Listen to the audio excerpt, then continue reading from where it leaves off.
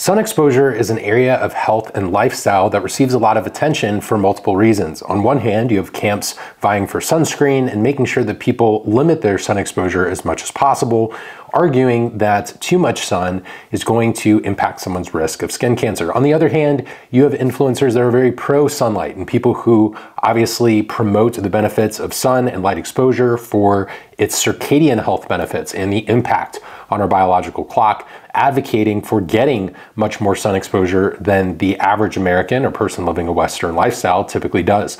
So which camp is correct and what should we be paying attention to when it comes to our light exposure? When it comes to sunlight, it's one of those things where simply getting outside, it is a free, accessible tool when it comes to our health and fitness. And while you may live in varying geographies and your sun exposure may vary, when we look across the year, we can still access this tool and utilize it in our daily routines to improve our overall health. So inside this episode, I'm going to talk about how sunlight can do everything from boost mood to vitamin D status and its impact on different longevity related risk factors, whether we're talking about neurodegeneration and our brain health or considerations like skin cancer, and really what the research suggests or what it indicates based on the evidence that we have so far in humans. So the benefits of sun really go beyond vitamin D and circadian rhythms as well, including some interesting all-cause mortality data and melanoma data. Inside this episode, I'm also going to touch on sunscreen. So anytime we're talking about conversation around light exposure or sun exposure, people will naturally ask, should I be using sunscreen? And if so, what kinds? So first and foremost, we'll kind of kick it off with when people think of sun exposure, they mainly think of vitamin D. And while vitamin D is synthesized from getting that light exposure, getting sun exposure, and UV rays are the main source of vitamin D for people, vitamin D also plays incredibly important roles in terms of immune health and overall immune system homeostasis. It's important for bone health, energy production, mood regulation, and more. So it's not just that we're getting the sun solely for the vitamin D, it's also the downstream effects of vitamin D.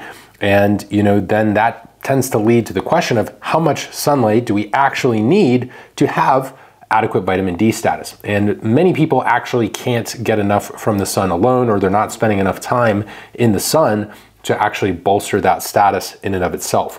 So this is a little bit of a hard question to answer outright because there will be variability depending on a number of factors. Number one, geographic location, proximity to the equator. So folks in northern states, if you're living in North America, so for example, northern part of the United States and Canada, going to get a little bit less of that sun intensity and overall sunlight compared to maybe someone who's living in a more southern region. So if you're looking at North America, like Texas, Florida, Mexico, going to have varying amounts of total sun exposure in that sense. And then also skin color can impact this. So ethnicity and skin color, darker skinned individuals will need a little bit more vitamin D than lighter skinned individuals, just due to the nature of that vitamin D synthesis.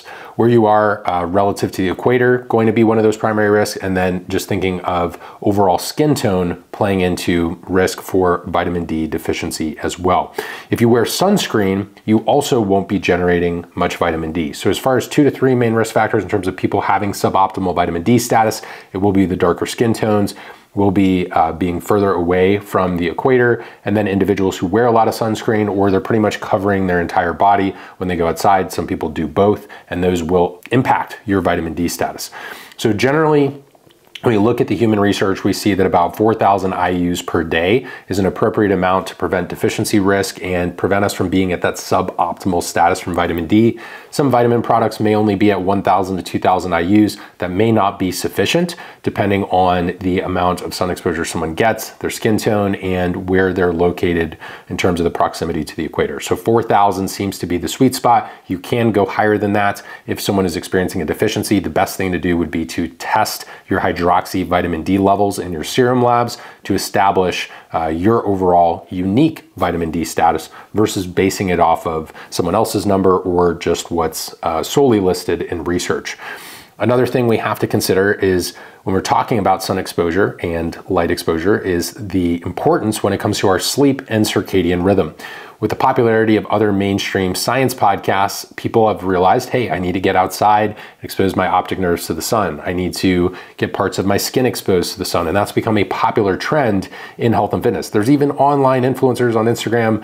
Some people are even trying to get sun where the sun does not typically shine. If you happen to follow any of the more kind of ancestral health folks, some people are literally outside naked, you know, kind of laying on the ground, flipping their legs up and trying to get some sun on their butt cheeks as well, and maybe even some other areas. So sun exposure has certainly become a lot more popular and in vogue, and for a number of different reasons, partially because of the vitamin D benefits that I elucidated earlier. And then we also have the consideration of sleep and circadian rhythm. So we know that total sun exposure throughout the day also aids sleep. So it's not simply just helping to anchor that circadian biology, it can support sleep. And the more sun you get, the better your sleep will typically be. If you've ever had the typical beach vacation, or you've gone away on a trip, and let's say you normally work in an office environment or a school environment, or maybe you're inside for a significant part of the day, or maybe you even work from home and you're not spending a lot of time outside. Maybe there's artificial lighting, or you're like me and you're in front of this camera right now and there's more artificial light with a little bit of light coming from windows. You know, you may find that you're actually subsequently quite tired or fatigued after spending that time in the sun. Sometimes this can be due to heat and loss of fluids and electrolytes. We may need to replenish that, but there's also something to be said for spending that time in the sun and the effects that it may have on sleep. So even if you weren't necessarily splashing around in the waves or being super physically active on vacation, it could have been possible that the higher volume of sun and sun exposure that you had led to a little bit of that extra feelings of tiredness and fatigue and just, you know, wanting to sleep and maybe even getting more restful sleep. I would also argue that part of it is when you go on vacation, there's less stressors from daily life, and when people are more relaxed and they don't have that stress, and maybe, you know, you're eating a little bit differently, sometimes people can tend to just be in a more calm state in general, which naturally is going to facilitate a little bit better sleep versus having that high cortisol and kind of fight or flight experience that they may be having in their daily life. Here are a few other fast facts regarding sun exposure and benefits. Sun exposure boosts our ability to produce nitric oxide, which translates to more relaxed blood vessels and better cardiovascular health. If you ever worked out outside, you might have noticed you were a bit more vascular looking or gotten a better pump. This is certainly part of the benefit from that sun exposure and getting that nitric oxide production. The sun also directly boosts the production of mood elevating endorphins. In addition, it may also boost libido, and it may even suppress appetite through the release of a compound called MSH, or alpha MSH. So with all of these different mechanistic and clear short-term benefits, and the fact that we know that, hey, we can actually obtain some benefits from being in the sun, we shouldn't be scared of the sun. It's something that can help with many different components of quality of life and just our general well-being. Let's talk a little bit about the long-term longevity and things like skin cancer that tend to lead to a lot of fear-mongering and people having uncertain opinions in terms of what they should be doing when it comes to the sun. So we have several pieces of pinnacle evidence, basically review studies or randomized controlled trials or review studies with meta-analysis, looking at rates of mortality from different conditions in individuals who avoid the sun versus those who are actively seeking it out.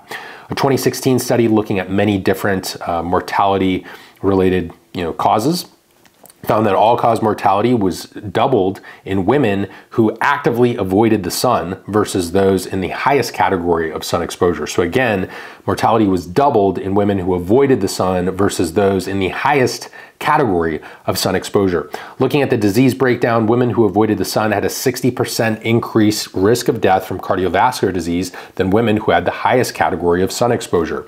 In a different study, the highest degree of sun exposure was associated with the lowest risks of type 2 diabetes, as well as most non-skin cancers. So those would be things like, for example, lung cancer, or if someone were to be at risk for something like pancreatic cancer, etc. The skin cancer part is a little bit more nuanced, and we'll kind of get into that as we progress through today's video and audio. In individuals who already had cancer, more sun exposure was linked with increased survival rates and cancer remissions rates. of course, alongside with their normal standard of care. So the sun was not the sole treatment, but being in the sun did seem to help in non-skin based cancers. A 2022 study in Finnish populations showed that those who got the most sunlight had anywhere from a 12 to 24% visual and verbal memory improvement in terms of overall global memory, general recall, and a lower risk of developing neurodegenerative diseases. So preventing that neurodegenerative decline, getting in the sun, super important. We also know that vitamin D may be playing a role here as well due to its multitude of effects. And back to cancer, surprisingly, the 2016 study that I mentioned earlier in terms of those actively seeking out the sun versus those avoiding it saw no difference in melanoma mortality between those who totally avoided the sun exposure and those who had the highest category of sun exposure, or basically were seeking it out the most. When it comes to skin cancer risk, like melanoma, it seems that intermittent, high-intensity sun exposure, so for example, let's say you never get sun exposure and then you go on vacation and you get sunburnt, that would be kind of that intermittent high intensity. Meaning if you're normally inside all the time and then you just go to a tanning bed, or you're inside all the time and then you go on vacation, that's a little bit more risky than someone who just has gradual amounts of sun exposure every single day, or they get outside in the morning, get outside in the evening, or it's kind of spaced, right? So let's say if you work from home and you're able to go for a walk in the morning, you get some sun exposure, maybe you go out a little bit midday, you come back inside, you go back out again, or you're someone who has a job that's outside, you're getting more regular sun exposure versus the person that gets none, and then they have this ramped up intensity of sun exposure. Just trying to use some basic lifestyle examples in terms of where the risk factor may vary. It's not like the exact example that they used in a study, but it may help to convey the relevance of the evidence to daily life. So if you're someone who has chronic low-grade sun exposure, for example, the type you would get if you had an outside job or occupation, that could actually be protective against melanoma. It does appear that cumulative skin exposed to the sun, or sun exposure in general, is a risk factor for more rare types of skin cancer, such as basal and squamous cell carcinomas. So at this point, you might be wondering, what about sunscreen? Should I be using sunscreen? Is that something that could even help me in this situation? Should I avoid it altogether? And the answer is, we'll kind of break this down depending on that risk and the individual's lifestyle scenario and the different types that have actual safety data on it versus stuff that does not have human safety data. So it might be a good idea to put on some sort of sunscreen if you're going out into the sun for a long period of time and long duration of exposure, and you're someone who maybe doesn't regularly get sunlight. So for example, if you don't have that occupation outside, or you're not someone who kind of primes your body with a little bit of sun exposure in the morning, or you're getting regular sun exposure as the sun intensifies throughout the seasons. In the 2021 Food and Drug Administration publication, we saw when they were looking at sunscreen safety, they had an update to their regulations around these particular products. And really, they reviewed 16 different ingredients, and what they found was only 2, zinc oxide and titanium dioxide, were generally recognized as safe and effective. If you've seen any of my other videos or listen to any of my audios where I talk about GRAS or GRAS, generally recognized as safe, is something that is put out by the FDA when it comes to different ingredients and different products. We've talked about food-based ingredients before, but this is in terms of sunscreen. Most people, I would think, who listen to this are probably going to opt for something like the zinc oxide variant. And remember, people don't need to, again, kind of fearmonger when it comes to the sunscreen application. Sunscreen application should be kind of individualized depending on duration of exposure, your daily lifestyle, how much sun you're getting at other points in time, your risk factors when it comes to things like melanoma, and understanding that we don't want to completely block the sun or not get any sun, because it actually helps to reduce risk of all-cause mortality and other causes of death in a lot of different areas. So other ingredients that lack safety data or have enough rat data combined with human data to suggest that you probably should skip out on them or completely forego these ingredients would be oxybenzone, homosalate, and others. Oxybenzone in particular has been shown to be a strong endocrine disruptor to impact many different hormones in rats and mice. Now, while this is a rodent study, there are certain ways that this can kind of carry over. And if zinc oxide is generally recognized as safe and you can opt for that ingredient, why not opt for the zinc oxide based sunscreen versus going for something like oxybenzone per se. Some individuals, they're having more modest exposure, or it's kind of split up in terms of, breaking up that overall duration. They may not even need heavy amounts or application of sunscreen. Really, what we want to avoid is people who are basically inside all the time, have fluorescent lighting, go outside, get sunburnt, or have high intensity of sun exposure, and then they come back inside and they don't really have any sort of consistent light exposure where they're actually getting all of the other health benefits from it. So if you are someone who regularly puts on sunscreen, particularly if you're a woman already struggling with menstrual cycle health or a man struggling with lower testosterone, then it would be best to use a mineral formulation such as zinc oxide. So understand the oxybenzone, what we tend to see in terms of from a research perspective, in humans, we have data linking it to the induction of allergic reactions, potentially lower birth weight in babies, and lower fertility rates in general. The data is very limited here, and understand, so some of the endocrine disrupting chemical data, that's more in rats, like rodent study in mice. And then in humans, it's more of more observational in nature versus having something that's necessarily like a randomized controlled trial on oxybenzone per se.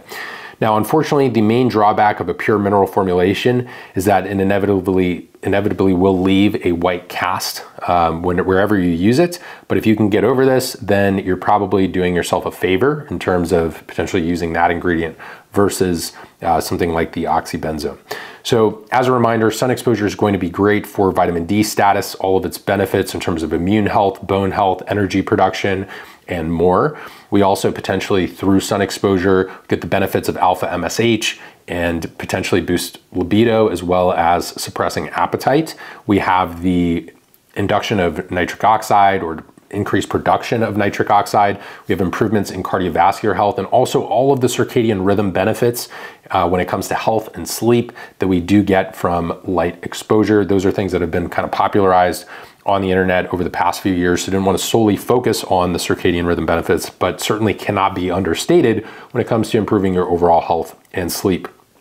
So it seems that when we get outside in the sun, it lowers most risk factors when it comes to all-cause mortality and long-term disease risks, except for certain types of skin cancer. For example, we talked a little about the squamous cell carcinoma. However, it doesn't seem to increase mortality from that skin cancer. So while you may develop the skin cancer, it doesn't seem to actually increase the mortality risk, meaning the survivability rates or overall survival in people who are actually getting in the sun may seem to be a bit better. So again, some of the pinnacle research we're basing this episode off of a 2022 study on Finnish populations. We have a 2016 study looking at different mortality rates and mortality causes that found that all-cause mortality was doubled in women who actively avoided the sun versus women who were in the highest category of sun exposure. So there's human evidence here to support this, and we're looking at the actual research and kind of breaking it down. And then we also look at some of the 2021 Food and Drug Administration updates and what's generally recognized as safe.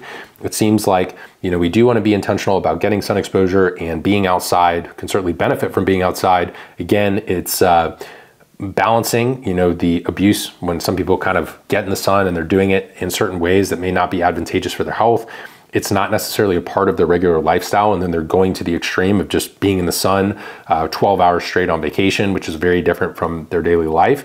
And we also have situations where people are overusing sunscreen or completely covering their body and not getting as many of the benefits that can come from sunlight. And then again, if you are someone who falls into a risk factor for deficiency, so this can happen in individuals who are eating a standard American diet, who are overweight and obese, not very active, not getting much time outside. We also have to consider darker skin tones and proximity to the equator when we think about our overall risk factors for vitamin D deficiency. If this episode was helpful for you, if you enjoyed it, or you're going to use the information, either create content or share with a client, please support the show. You can support the podcast on the audio feed by dropping a 5-star rating and review. If you're on YouTube, make sure you're subscribed to the channel so you don't miss a show, and you can give it a thumbs up, leave a comment to support the algorithm, and helps to just kind of boost the work that my team and I do here. We invest a lot of time and financial resources in putting out this information and content for you, in gathering the best research and framing it in the most digestible, kind of easiest way to understand for the average person and for the health professional who's going to use this to help potentially coach others. The name of the game here is the ripple effect, and that's not possible if you don't share the show or leave a rating and review. You probably never would have found the platform if one of my original listeners didn't share it with you, whether it was an audio or some type of video, or maybe even sharing other social media content like my Instagram. I'm at Sam Miller Science on just about every major platform, but sharing it goes a really long way to supporting my work and my team's work, and you probably wouldn't be here if someone didn't do that for you. So take 30 seconds of your day. It goes a really long way. I greatly appreciate it. Thanks so much for tuning in to today's episode, and I will talk to you in the next show.